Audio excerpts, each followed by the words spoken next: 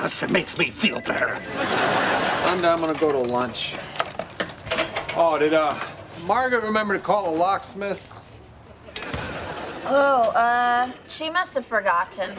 You know what I always say, if you want something done right, do it yourself.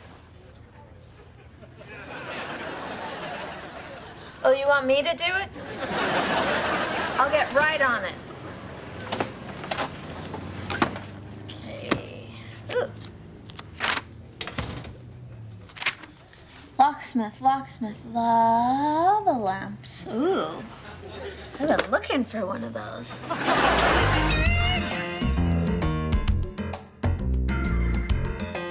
Okay, here's the thing. There was a slight mix-up in our supply order.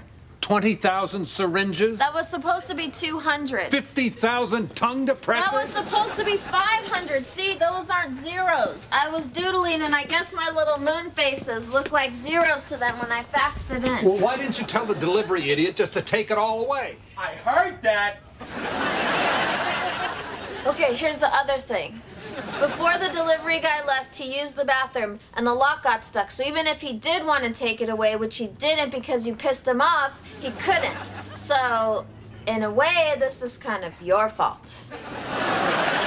Did you call the locksmith? Why does everyone keep asking me that? I'm not incompetent. Did you?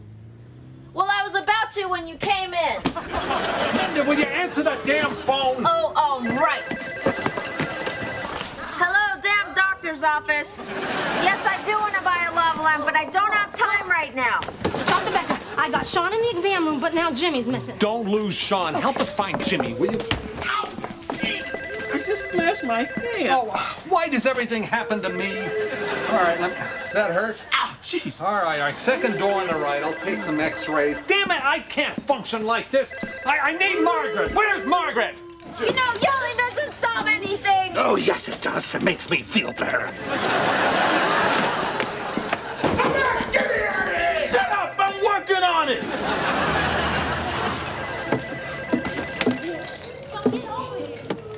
Where am I?